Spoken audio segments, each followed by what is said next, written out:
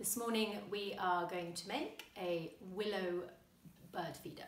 So we are using these willow withies, that's a stick of willow. These willow withies have been stripped of their bark and boiled, but you can use green willow as well. That's fresh willow. In some places you're permitted to take the willow from your local area and use it as long as you have permission, because willow is a renewable wood. Otherwise you can get it at the scrap store in Bristol and various other places. If you need some advice, please ask me, that's fine. So we've got 5 willow withies of similar lengths. Be very careful with willow, it's easy to whip people's eyes with it. It's incredibly snappy like that. So you do need to be careful. Our 5 willow withies we have got positioned like this in a square with one slightly inside. You don't need a special block, but this block has 5 holes drilled into it. You can stick it into the ground, into mud, into grass to do it, a pot with earth in, something else if it's easier. We start by taking the inside withy where we have 2 and we fold it flat towards the next withy. And we carefully bend it here where it's coming out of the hole. We don't want it to pop out. We hold it down and we bend the next one over the top of the first one. See how it wants to pop out.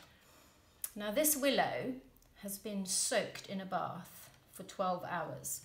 Ideally, you'd soak it for even longer than that, because it's much, much more malleable when it's been soaked. Can you see that I am bending my willow withy to the inside of the next withy each time?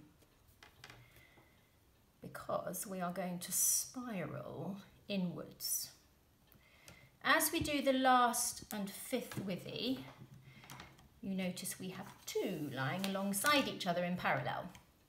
So, to carry on going inwards, we pick up the outside of the 2, lift it straight up, and then bend it inside to go to the next one. When we have 2 again, we pick up the outside withy and we bend it to the next one. And again we have 2. And what we're doing is we're spiraling inwards. If your willow is quite long, you can make your spiral slow. But if your willow is quite short, you have to go in more quickly so that you don't run out before you reach the top of your spiral. You can probably see that spiral shape beginning to take form now. Now we work with the willow really carefully because it's really malleable, but you have to look after it. Always hold it by the base, never by the top, and bend it upwards first before you go across. And in that way, you will help it to bend. Sometimes it snaps a bit like it did there. That's probably because it hasn't been soaked quite long enough. It doesn't matter because it tends not to break off. So you can see that spiral pattern is really beginning to take shape now. Oh. Begins to make a lovely shape for our natural bird feeder.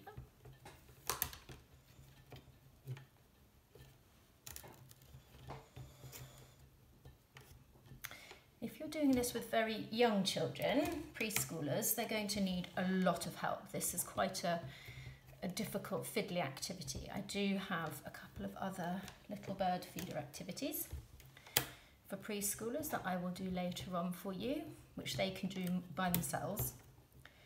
This one is really best for age year 2 children and upwards because it's fiddly. It's very good for the fine motor skills. But they often need help. Doing it with a partner is ideal because you can help each other hold the withies in place. Can you see I'm getting right to the top now? I've got that lovely spiral shape.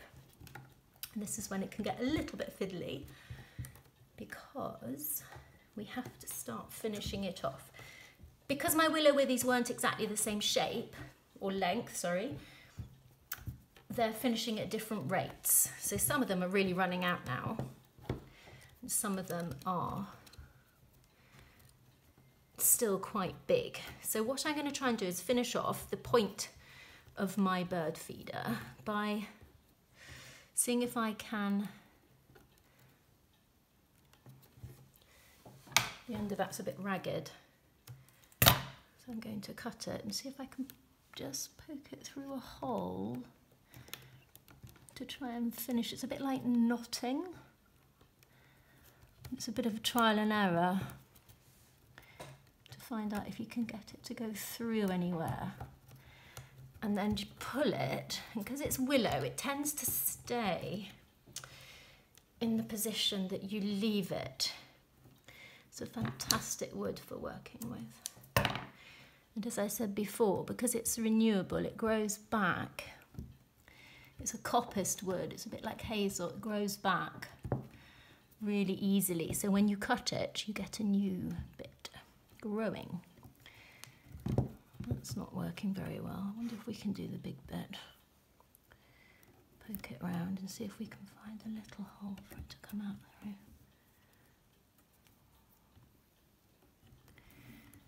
So you can see, I'm going to try and pull that right through and see if I can get it to sort of finish off the top of my, that one's worked quite well. And that's basically sort of knotted at the bottom now. Well, it will be the bottom, it's not the bottom at the moment. So I'm going to snip those off to tidy it up. And you can see the lovely shape that you get. And I like this bird feeder because it's very natural, all made from wood. Although, of course, you can use other things like recyclable yogurt pots and bits of bottles to use up some rubbish. Then you pull it out of the ground or wherever you've stuck those withies in. The last bit there, to stop it from popping out, you just stick it through. That's how it looks from the underneath. And we're going to turn it over, and we've got a fat ball. Any fat ball you can make your own with suet or bird feed.